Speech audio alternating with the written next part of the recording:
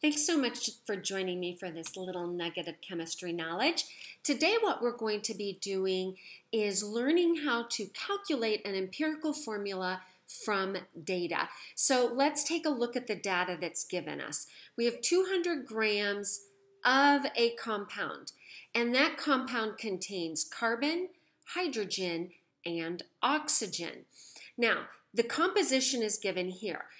If you watch my introductory video, we talked about a little kind of song or ditty that you memorize. It's percent to mass, mass to moles, divide by the smallest, multiply till whole. Well, in this case, we were given mass, so we don't have to do that percent to mass. And I like to set this up as if it's kind of a spreadsheet, because remember, all for one, one for all.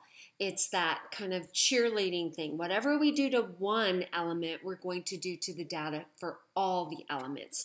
So let's take a look at carbon. We have 94.74 grams of carbon.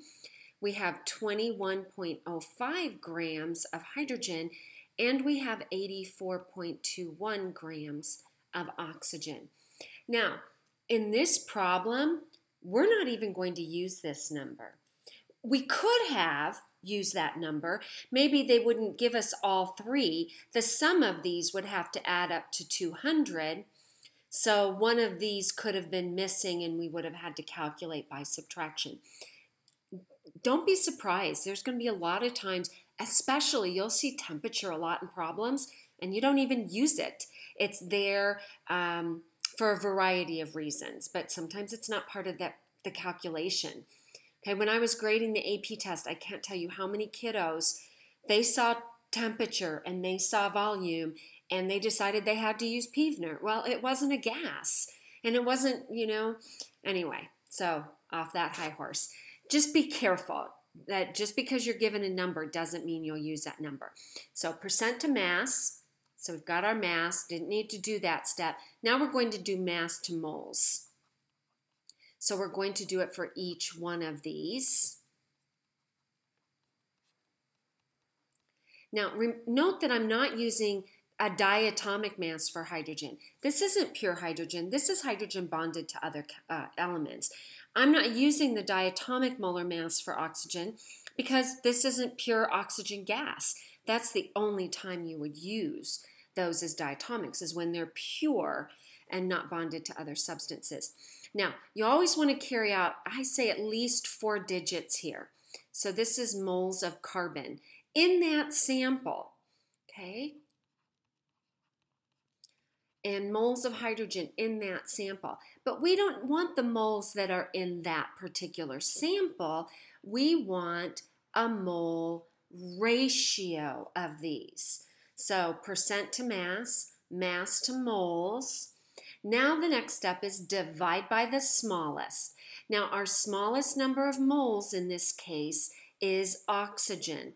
That means when we have our ratio, if we divide by the smallest, the lowest number in our ratio will be 1. Because we're after a mole, not pure moles in a sample, but a mole ratio. Do you notice I'm doing it to every single one of these? Okay.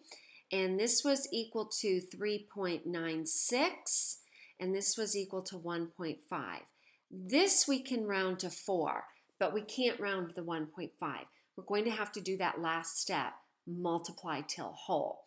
So since this is a half, what multiplies a half, if you have a half and you want to multiply it to a whole number, you have to multiply it by 2. All for one, one for all. You have to do it to every single one of these.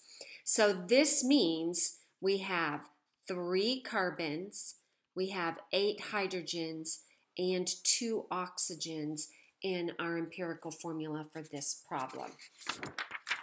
Okay, I want to do one more. Might make the video a little long, but I think it'll really help you to do at least one more of these with me, so bear with me on this. Take a break if you need to. So this time we have caffeine. They give us the percent. We have carbon, hydrogen, nitrogen, and then it tells us the rest is oxygen. So let's take a look at how we find the oxygen. So to go percent to mass, we assume 100 grams. So 49.48% of 100 gram is that. So that's all you have to do is drop the percent sign and add a gram sign, and that step is done. Now, we don't have the oxygen, but we do know that the sum of percents is 100, and we assumed 100 grams to get this. Therefore, the sum of all of these has to be 100 grams.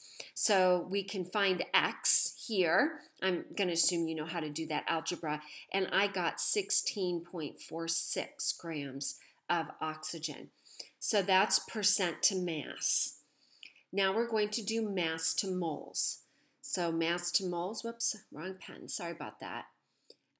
Mass to moles, use molar mass. And since we have it labeled carbon over here, it's kind of nice you don't have to label everything as you go because you've got this row labeled. Okay, nitrogen is 14.01, oxygen is 16.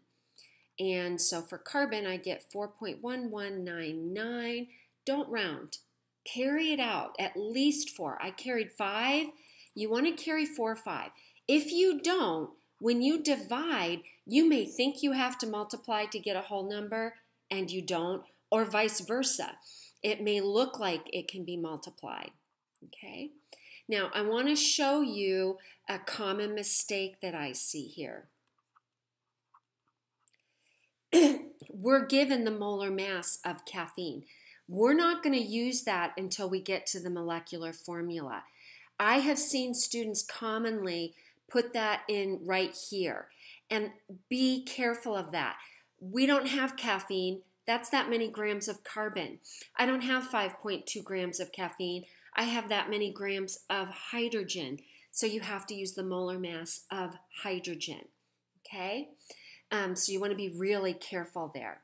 All right, now I need to divide all of them by the smallest, which not surprisingly, it's very often, not always, but very often going to be oxygen when we have a, excuse me, organic compound. Okay. And this is 4, and this is 5, and this is 2 and 1. So we didn't have to do the multiply to whole. We always have to do mass to moles, divide by the smallest. Sometimes you'll have to do the outer ends as well. So that means our empirical formula is C4H5N2O. Now, we did this part. It asked for the empirical formula. Now we need to get the molecular formula. So to get the molecular formula, we want to find the number of those empirical formula units that will fit in the big molecule. So the question says the whole molecule is 194.19.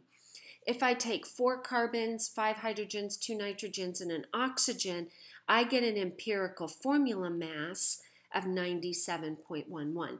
So I want to figure out how many of these units are in caffeine. Okay? And I get 2. So that means we're going to take this 2 and we're going to multiply it by every subscript in my empirical formula. So that tells me I have 2 of these empirical formula units. That's a 5, sorry, I miswrote that. So we're going to multiply every one of these by 2. So that gives us our final answer that they requested as wrong pen again, sorry, C8H10N4O2. And that's what I drink way too much of in the mornings. Thanks for joining me. Take care.